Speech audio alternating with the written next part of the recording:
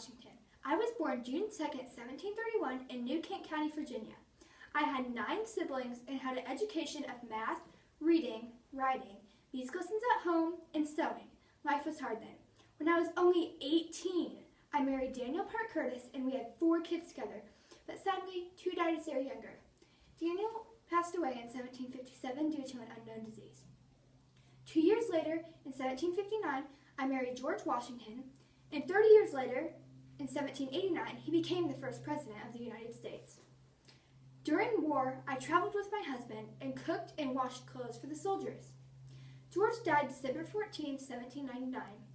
I will die May 22, 1802 in Mount Vernon, Virginia at the age of 70.